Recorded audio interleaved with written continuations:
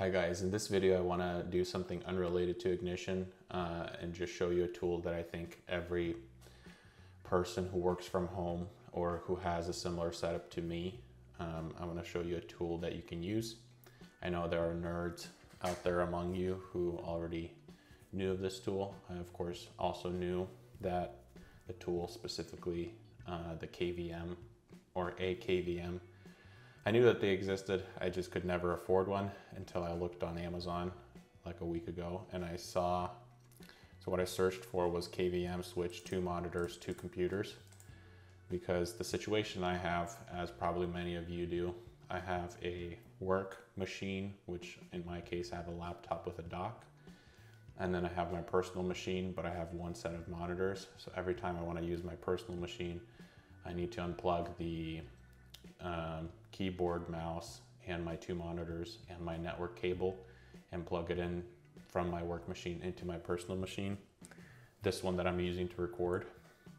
So it's very annoying. I have to get behind the desk and unplug all of those, and most of the time I don't want to be productive anyway, so there's just one more hurdle I have to jump through or jump over.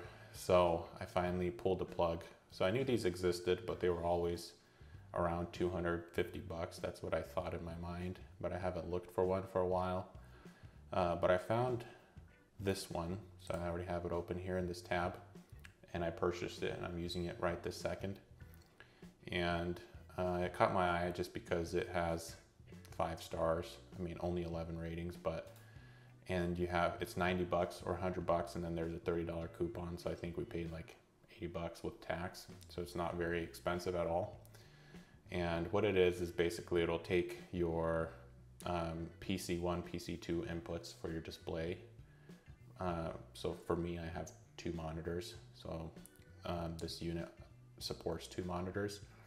And then it'll take a USB 3.0. So that one single USB 3.0 will power the 3, I'm pointing at the screen as if you can see it. So that one single USB 3.0, let me take a screenshot of this. So just to show you what I'm talking about, you probably know this, but this, just in case there might be confusion, this single port here will power 3 of these ports. So it's pretty simple to hook up and it's very handy. I love having this thing because I can switch between my work and my home computer just with the click of a button, which I'll show here what the button looks like. It's just a little knob, and you actually have 2 ways you can do it. You can click on this white switch that you can see. I can't hover over, oh, there we go. So this switch here, you can click on that, or there's an external, so this control port, there's like an audio jack, it almost looks like, that plugs in there, and then you have an external button. And for me, all the cables, as you'll see in this clip, they're all below the desk. It's pretty messy, but the control button is above, so I can click it and then switch between my 2 outputs. It's very simple to hook this up.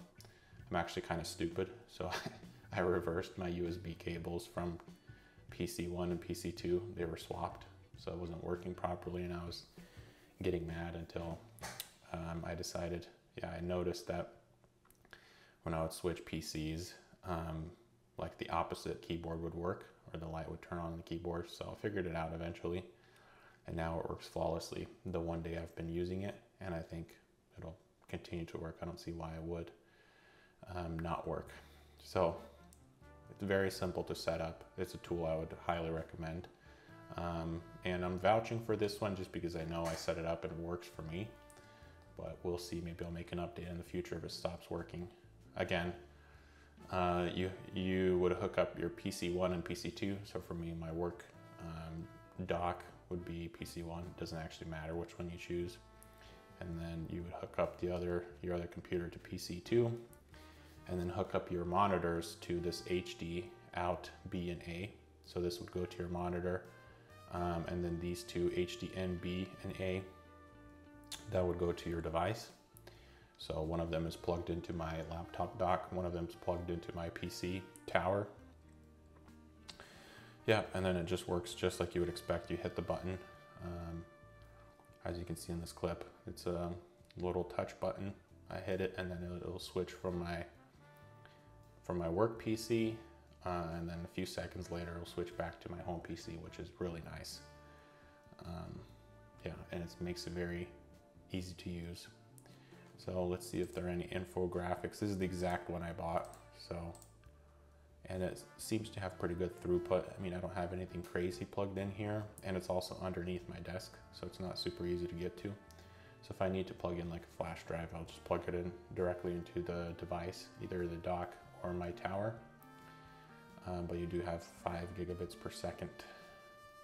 So it's pretty standard nowadays. And it comes with, one thing I noticed, it's not necessarily a downside of this KVM, just any KVM in general, is that you'll have 4 extra cables. Because if you have 2 cables originally, and then you just switch between the PC1 and PC2, you only have 2. For this setup, you need 6 cables. So that's just another thing. And they're all HDMI, so be aware of that. I didn't look into it that deeply, and then I ended up going to Walmart and spending 60 bucks on a few HDMI cables. So yeah, just be aware of that. So you'll go from 2 cables to 6 cables, because you need your, so you'll need, maybe this graphic here will work better. Nope. You'll need your 2 cables that go from this KVM switch to your display, and then you'll need 2 to go to your PC1. For me is my work computer here. This is my home computer, PC2, so you have 6 cables in all. So one downside is it does get pretty messy, as you can see under my desk. I tied it up as best as I can, and there's just a bunch of cables going everywhere. I don't know how to tidy it up any better. One thing I forgot to mention is what KVM stands for. I think it's kernel-based virtual machine, maybe. I don't know if that's actually what I'm looking for. Yeah, KVM is keyboard, video, and mouse. So I've used one before in an IT setting to switch between different servers. But like I said, it was always pretty expensive, and I've wanted one for a while. So hopefully this video is helpful. I know you guys probably already know devices like this exist, but I wanted to show you that it's pretty inexpensive. It's $100 minus $30 plus tax, whatever that turns out to be, and then the cost of the cables, and it works very well, at least in my case. So hopefully this will be helpful to someone out there if you don't know that this type of device exists. And it'll speed up your process switching between home and work computers. I think it's a good thing to have those 2 separated, as your work policy probably dictates anyway. So hopefully this was helpful, and yeah, if you have any questions, just post a comment under this video. Again, you'll find this in the description, this one, and you can also search what I searched for on Amazon and find other ones if you have more than 2 devices, or if you just have 1 monitor. So hopefully this was helpful. My next video will be ignition related, and yeah, back to the regular programming after that. I will see you guys in the next video.